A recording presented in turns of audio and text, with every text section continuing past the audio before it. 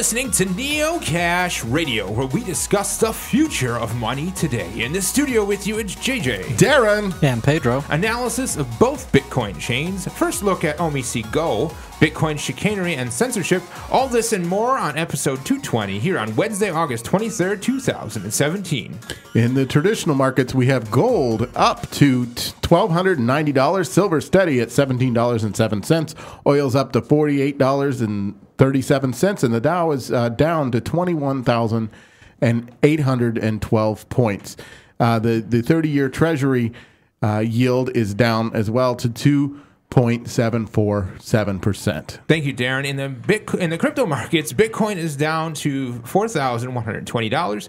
Bitcoin Cash is up to $657. Litecoin is up to $52.30, and Ethereum is up to $300.16, and Dash is up to $290. Just a reminder that you can tune in to Neocash Radio every Wednesday night. Don't want to miss a single moment of awesome Neocash content, including special episodes and bonus interviews. Subscribe to our podcast on Google Play Music, iTunes, SoundCloud, Stitcher, iHeartRadio, YouTube, Podcast Addict, and many, many more.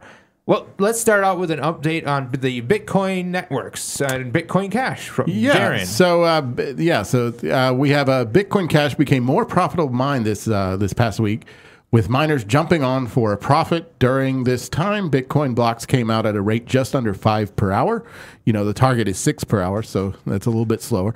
The slower blocks caused an already backlogged network to become even more backlogged, as transaction fees got as high as $20 per kilobyte. And that was a few blocks that came out with a fee of $20 per kilobyte. And that was about 5 Bitcoins for the whole block of fees. That's pretty amazing. Wow. Currently, the Bitcoin Cash network is somewhat frozen, with a block coming out around every 6 hours. We suspect this to trigger an emergency difficulty adjustment to bring Bitcoin Cash back to profitability during that 6 or 7 hour period. Between the two blocks, all transactions cleared with one block just under 2 megabytes. The possibility of bigger blocks on the Bitcoin Cash chain made this possible. The interaction of the two major SHA-256 coins is spectacular to watch, interesting to say the least. JJ, my analysis without emergency difficulty adjustments suggests that there would be a bias for both coins being at a high difficulty. We have more on some of the social ramifications in just a bit. All right. Thank you for that, Darren. The Bitcoin network otherwise is proceeding along and making blocks much faster. It is important to note that just before the switchover in difficulty, and then, of course, the subsequent switchover in miners, that the Bitcoin network was at about 100 million bytes in the mempool. And they were having block times of roughly, the last few blocks were about a half an hour or so apart. So 2 blocks an hour was where it was just prior to the switchover. And Darren, in our Twitter feed, you had put so Darren and I both do Twitter, so it's sometimes hard to know which one was posted what, but you posted that they could burn through the difficulty in 3 days. And that's pretty much what happened. That's pretty much what happened. It was a little bit quicker, than 3 days. So Neocash Radio is once again very accurate in their analysis of the markets. Moving forward, OmiseGO, OMG, Plasma, eWallet, and DEX distributed exchange. So OmiseGO is the newest product from the company Omise, a Thailand payment platform. Omise has been in business since 2013, offering white label software developer kit that allows customizable point-of-sale interfaces and Stripe-like functions. So the Stripe card, you can do a card swipe on your cell phone, basically. OmiseGO has a ticker symbol of OMG, and they recently raised $25 million with their token sale. The ERC20 OMG token is based on the public Ethereum blockchain. Southeast Asia has these token-based payment systems in wide use, mostly with the telecom providers.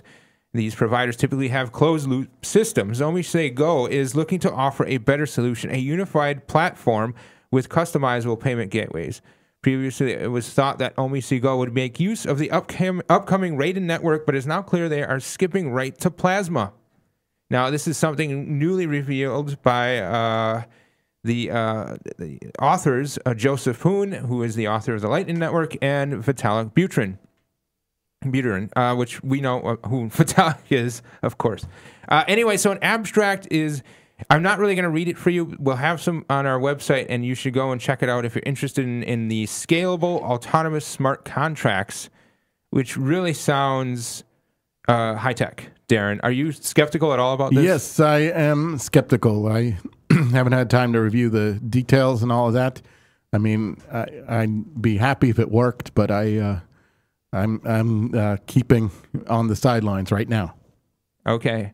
Well, so that's sort of the situation there, and I am currently in talks with the OmiseGO team to get an interview. So hopefully we'll see that next month on neocashradio.com. So moving forward, we're going to talk a little bit about something that has been going on for quite a while. Oh, yes. Bitcoin.org has become as ridiculous as our Bitcoin, or the subreddit our Bitcoin, BITCOIN. And trust me, they're ridiculous. The world of crypto is full of open source, collaboration, and idea sharing, except in a few notable locations. The Bitcoin subreddit known as our Bitcoin and Bitcoin.org. These locations have become a place where censorship is at an all-time high. In each case, the individual largely at fault, and isn't just him, has been Michael Markardit. I don't know how to pronounce his last name. More commonly known as Thamos, right? He's also a Bitcoin Talk administrator. He's a Reddit moderator and a contributor of the Bitcoin.org GitHub. I have personally stopped using our Bitcoin subreddit a long time ago, due to the limited bandwidth of conversations. It is commonplace to see comments and threads removed for any number of asinine reasons. Lately, Michael or Thamos has been hard at work creating a fictional world around Bitcoin. At this point, it would be fair to call it a cult or a religion or something very strange like that.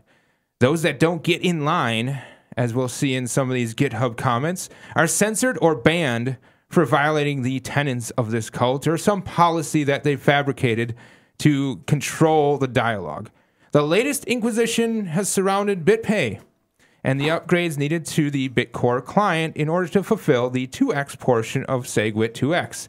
Ever since the fork of Bitcoin Cash, Adam Back and the employees of Blockstream have argued vehemently against the notion that the block size increase should happen and subsequent hard fork should happen.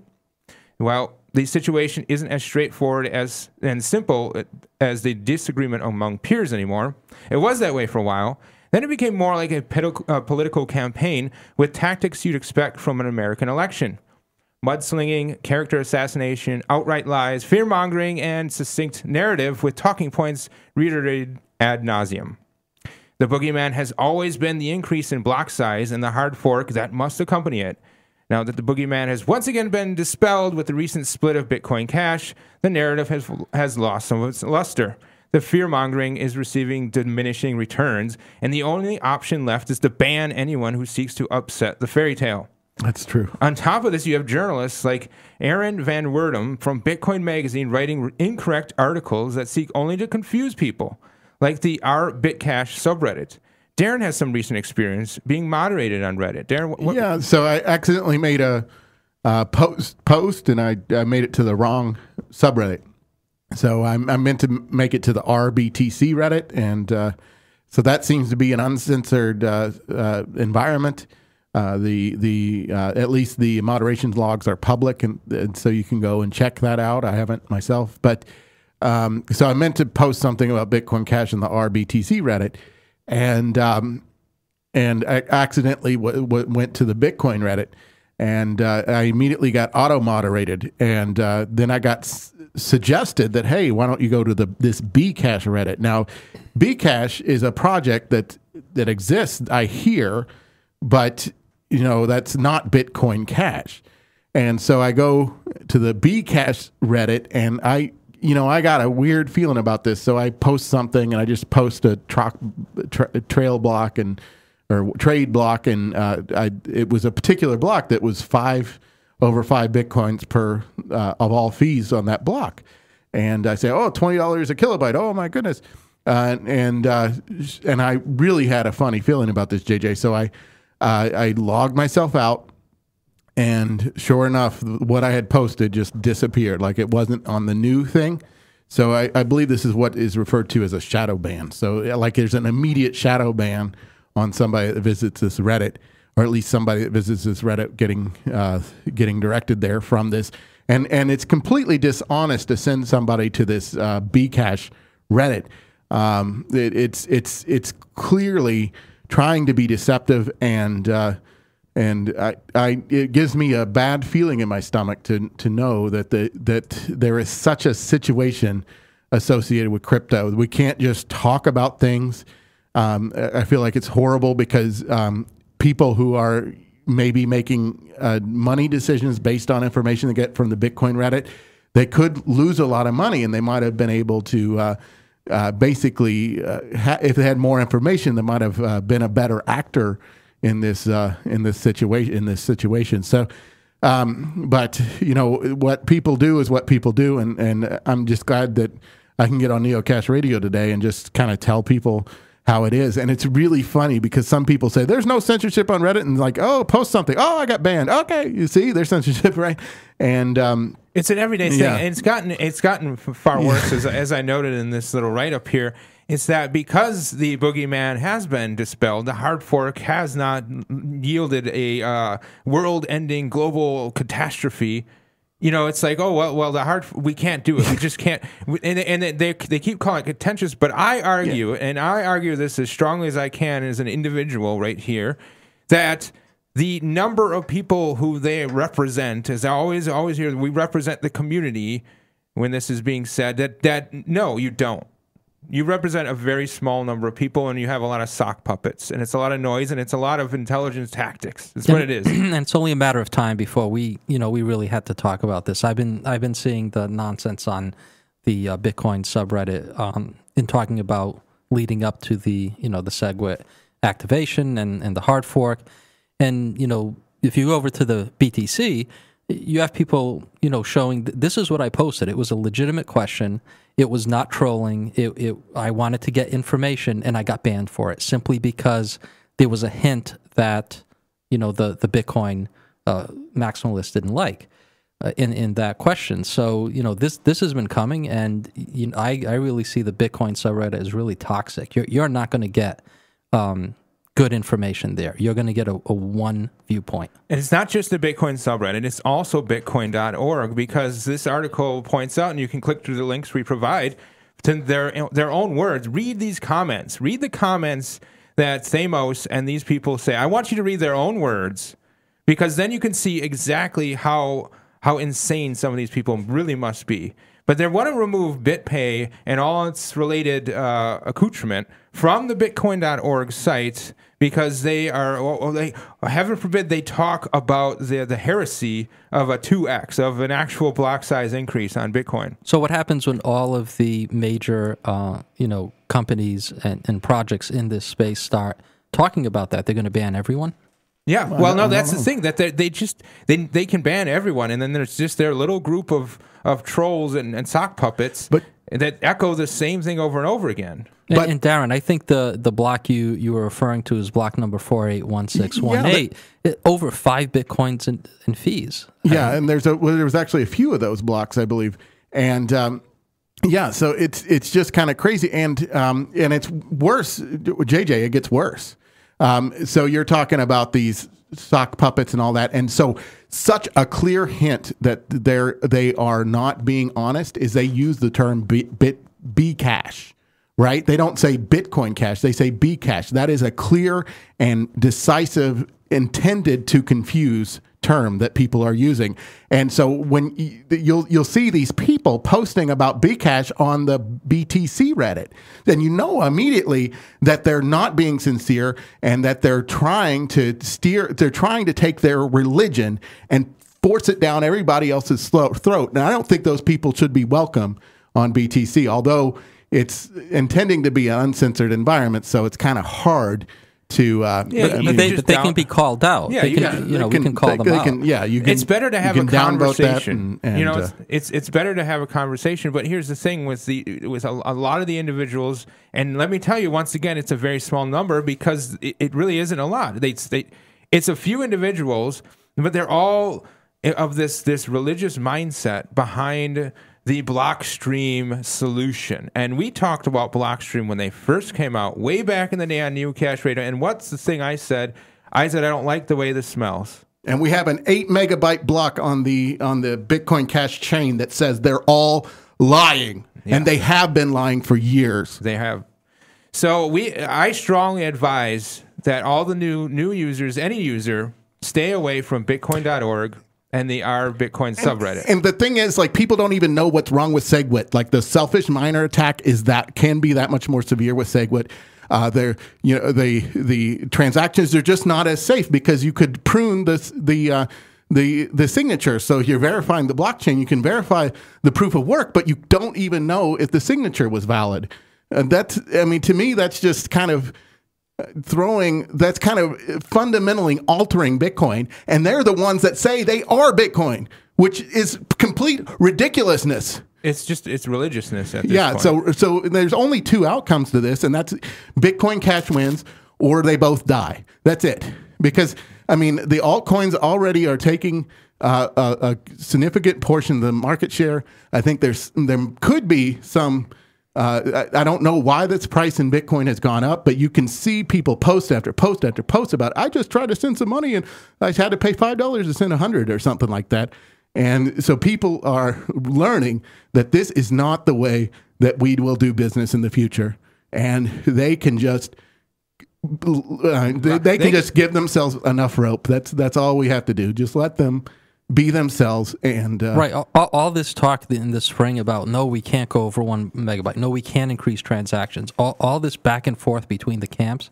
Meanwhile, when Ethereum had some high transactions, the community just agreed to increase the gas. Right. And it was built in where they could do that without having some dictator at the top or a few dictators at the top to agree to it. So there you have it, folks. You can check it out for yourself and make your own decisions. And that's the important part here. And one question I saw a lot is what happens when Bitcoin reaches 8 megabytes? Well, there's 4 clients for Bitcoin Cash. There's Bitcoin ABC, Bitcoin XT, Bitcoin Classic, and what's the third one? The fourth one? Is it Bitcoin Unlimited or? Yeah, Bitcoin Unlimited. Yeah. So there's 4 of them. And I'm not sure about Bitcoin Classic, but 3 of them have an adjustable block size. Bitcoin XT was supposed to go 8, 16, 32 and on a schedule. And Bitcoin ABC stands for adjustable block size cap or something like that. And and then Unlimited was doing the emergent consensus, which I wasn't too hot on, but at least it has something built in where we don't have to go through this again. Yeah. Well, it's really sad because there's a lot of that going on in the crypto world that is very much creative and positive, but there is one place that is not, and that is our Bitcoin and the Bitcoin.org website. Once again, I suggest you find resources and information elsewhere. And another thing that our Bitcoin won't tell you is the most popular trade on Shapeshift is Bitcoin to Bitcoin Cash right now. It's absolutely ridiculous. I mean, the Bitcoin Cash network, like I said, is kind of frozen. So people are buying a more or less frozen coin. But, the expectation is that its difficulty will drop and the blocks will start rolling again. Well, let's move on to some Ethereum news with Pedro. Yes, the Philippine Central Bank approves licenses for 2 cryptocurrency exchanges. On August 19th, the Philippine Star reported that Bangko Sentral Philippines, BSP, has granted 2 cryptocurrency companies licenses to operate Bitcoin exchanges. Nestor Espinita, Jr., governor of BSP, spoke about the dramatic growth of the digital currency industry and emphasized the importance of oversight. Quote, "We see a rapid increase in the trajectory of virtual currency. It is coming from a small base but increasing. That is why we decided to require the exchanges to register." Espinita added that the exchanges are locally based but have international roots. Those exchanges were not named in this article. Wow, excellent. Thank you for that. We've got a couple of quick mentions here in the ever-evolving world of crypto. The nonprofit Multidisciplinary Association for Psychedelic Studies, or MAPS, has already accepts Bitcoin for philanthropic giving, is adding Ethereum and Litecoin to the list of accepted currencies. Since first accepting Bitcoin donations in 2013, MAPS has collected 115 Bitcoin. The latest benefit features MDMA-assisted psychotherapy for PTSD research. And if you're looking for more philanthropic opportunities, the Free Ross Ulbricht campaign can use some help. We have yet another news story that illustrates just how corrupt the U.S. Secret Service agents Sean Bridges and Karl Mark Forrest really are. In this installment, Sean Bridges admits to stealing more than 1,600 bitcoins out of a federal account on Bitstamp and then attempting to money launder them through BTCE and, surprise, Bitfinex. New court documents show this wasn't a one-shot theft. No, former Secret Service agent Sean Bridges moved the Bitcoin out in 100 Bitcoin increments over weeks, a methodical, intentional theft of funds. The testimony of both Sean Bridges and Karl Mark Forrest is suspect at best and contrived at worst. Given the latest revelations, their testimony ought to be thrown out as evidence, and Ross ought to be given another chance to prove his innocence. But moving on to more philanthropic donation opportunities and that sort of stuff, Darren, you are looking at getting the Learning Center to accept crypto, right? Yeah, so opening up in January is we intend to open up what we're calling Big Fish Learning Center, and I'm going to be working 2 days a week for the Big Fish Learning Center, and basically teaching or mentoring and teaching high school and middle school age students, or we call them members. Actually, they join the club and they're members. So wow, so, excellent. Yeah, so I'm still talking with. We've got a team of 3 people. There's basically 3 teachers, myself included, and we're going to launch in Dover, and we're currently in the stages of setting up a bank account and a Coinbase account so that we can accept donations. Excellent. So, so be on the lookout for a way to help me and help some young people be exposed to some math and languages. Excellent.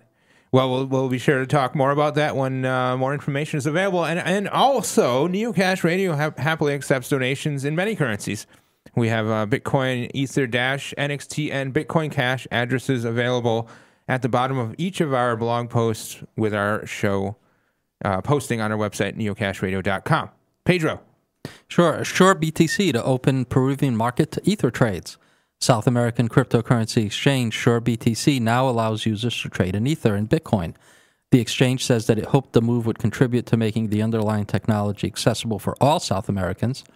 In the announcement made August 16th, the exchange also said it would suspend commission fees for Ether and Bitcoin trades until September 30th. In a translated statement, CEO of Sure BTC, Guillermo Torabella, said the discounted rate, quote, is definitely an incentive for users to try our service, end quote. He went on to clarify the discount will not apply to users in Chile or Colombia whom the exchange already serves. So this is good news. I like seeing more activity in the South American market. There's great potential there. Yeah, so you've got 2 stories about exchanges so far opening up, one in South America and one in the Philippines.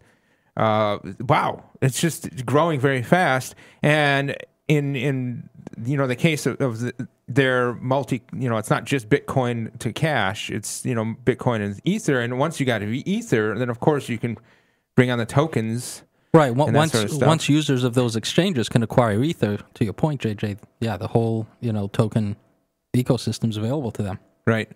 And so you got another one here, Pedro. Sure. This is big news. Shapeshift sidesteps securities.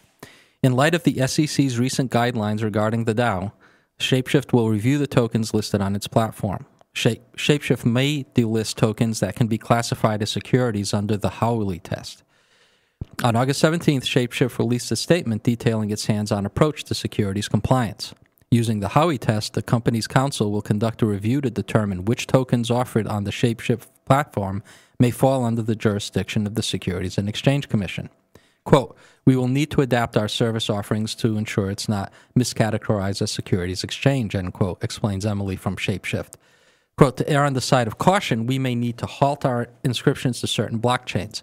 This means we may need to delist some types of tokens from the platform, which is unfortunate for our users who have enjoyed the ability to participate in these experimental and innovative technologies, end quote. So, what is the Howey test? What is the Howey test? So it's a test created by the Supreme Court for determining whether certain transactions qualified as, quote, investment contracts, end quote. If so, those transactions are considered securities and therefore subject to certain disclosure and registration requirements. So under the Howey test, the transaction is an investment contract if, 1, it is an investment of money, 2, there's an expectation of profits from the investment, 3, the investment of money is in a common enterprise, and 4, any profit comes from the efforts of a promoter or third party. Wow. So we did talk about this a little bit on a previous show, and one of the main things that somebody much smarter in the legal world for this than we are mentioned that, you know, some of the things that companies can do to avoid having their tokens classified as a security. And one of those things is that there has to be a real use for that token, like that token is part of how that ecosystem, how that business plan works. Right. Well, and honestly, from a utilitarian standpoint of an investor or gambler, let's say a gambler, who wants to buy a token that's going to go up in value, if it doesn't have any utility, if it's just a token, then the SEC kind of sees it as like a share in that project. Whereas if it's something like the Gollum token, for example, where that token is used for the actual transactions. So again, this is not legal advice. This is all evolving, and I'm sure things are going to change based on how the government looks at things. But it will be something that I'll be touching on future episodes as we get some more clarity from the legal community. Right, or a lack of clarity. Who knows? Like the difference between FinCEN and SEC and rulings and things like that, it's already made the waters very muddy. But moving on, we have a listener has requested an update on Expanse, and we first talked about Expanse back in episode 149, more than 2 years ago. Expanse is a spin-off of the Ethereum code into a new blockchain with a focus on using a DAO, or Decentralized Autonomous Organization. There was no ICO or fundraising event. Rather, the reserve of EXP that was created for the development team at the Genesis block is locked in a smart contract and then will be voted on and released over time based on the DAO. So, the latest news from the dev team has the first prototype of the Expanse DAO being released in the near future. They also recently partnered with CenturyLink CTL, the third largest telecommunications company in the U.S., and they are announcing the launch of Token Lab to aid in token sales and on the Expanse blockchain. So that's sort of the latest update on Expanse. Next up, Centric Card. So we had the Empire Card story that happened last week, and that was, sort of our scam warning, and we're still waiting to hear from Empire Card or any sort of news that will dispel our warning about a scam, because we can change our minds. Just give us data that proves otherwise. And see, the Centric Card, we've gotten a couple emails, people seeing scam warnings about Centric Card. And believe me, we have looked into the Centric Card as well as we can. Now, there are limitations to how deep we can go. I believe I may have found where the company is registered, but it's difficult to actually prove that it's that company, things like that. So, as far as we can tell, the Centric Card isn't a scam in the same sense that Empire Card seems like a scam. Now, like anything in the crypto world, something could happen tomorrow that would cause any sort of number of problems. Maybe their ICO token contract has some flaw, or maybe the Ethereum blockchain has some issue, and then all the tokens that are on top of the Ethereum blockchain have issues as well. We can't really predict those sorts of things, and so of course we want to, and it really shouldn't have to be said, because you should understand that you are responsible for your actions. You are personally responsible for every action that you create. No matter who told you or guided you or instructed you or anything like that, ultimately you are responsible for pulling the trigger of whatever decision it is that you made. But here it is, a disclaimer. Any content on the Neocash Radio podcast and or website should not be regarded as financial or legal advice. Please be mindful of any and all regulations regarding your cryptocurrency in your particular jurisdiction. Never invest or gamble more than you're willing to lose, and always safeguard your digital currency by keeping it in a wallet whose private keys you control. So that's sort of our boilerplate warning we're going to be adding to the shows and whatnot. But so it's been a very news intense and as well as emotionally intense episode, because it's really disappointing once again to see the level of censorship and chicanery that is going on in the Bitcoin.org as well as our Bitcoin locations. And so, we just remind people once again to be very careful where you're getting your news from. And if you see a news story that uses the word Bcash about 25 times, you should really be suspect about the motivations behind that author. And you should question the researchability of that author as well, because it's very clear that they're not talking about Bitcoin Cash, or they're not saying that. And I guess I have my own little statement, JJ, in a similar vein, that if you stay on the sidelines on this and the price goes up and all that, I don't think that's such a bad thing. You can always buy a little bit later and still reap the benefits of the use of it once this shakes out and we figure out what is the best to use. That's right. Well, so we're going to actually restart the music because that was a little... Okay, sure. Yeah, let's keep going. So just stay on the sidelines. Yeah, why not be safe? Make the smart moves. Of course, we're not giving you advice to buy or sell. Exactly. But anyway, for Neocash Radio, you can tune in every week. This past week, we did an interview on, if you went to our blog, neocashradio.com, you could see that I had an updated interview with Musiconomy. Check that out. For Neocash Radio, this is JJ, Darren, and Pedro. Neocash Radio, where we discuss the future of money today.